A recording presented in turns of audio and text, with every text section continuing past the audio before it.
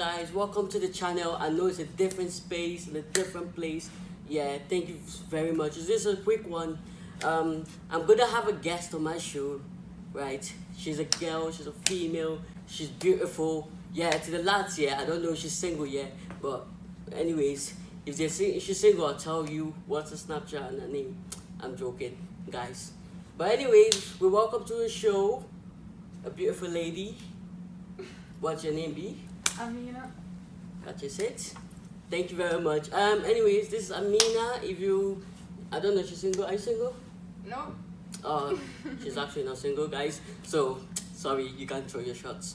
Anyways, so Amina, I'm here to ask you a broad question, yeah? This question concerns, it concerns a boy. So, if, let's say, because you're taken, so if your boyfriend went to a club, right? And he comes back home and he tells you, babe, the girl that worked on me tonight, her booty is better than yours or bigger than yours. What would you do to him? Break up. Ooh. Straight away. Ooh, she's sending him to hell already. That's heartbreaking. Because that's disrespectful. Like, if you are with me, there has to be respect in a relationship. So if you come up to me and tell me like these certain things, it just... That's hurting the feelings. True. That's hurting the feelings. But seriously, that is sending the guy to hell. So if you're her boyfriend, I'm sorry, bro. But if you do that mistake, bro, you're done. Like, you're literally done for. Anyway, so what are you gonna do? Would you cheat? Would you let your boyfriend go with your no? Would you go with your ex? Would you pick your boyfriend over your ex? Definitely. There's a reason because I left my ex. But would you let your boyfriend cheat with your best friend's ex-girlfriend?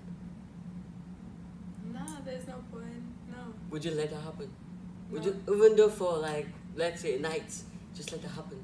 No, never. I don't think she's generous, guys.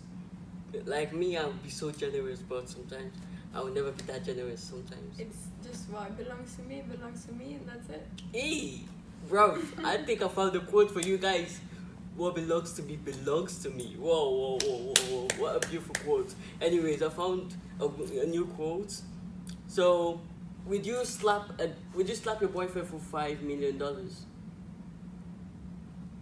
Depends, but yeah.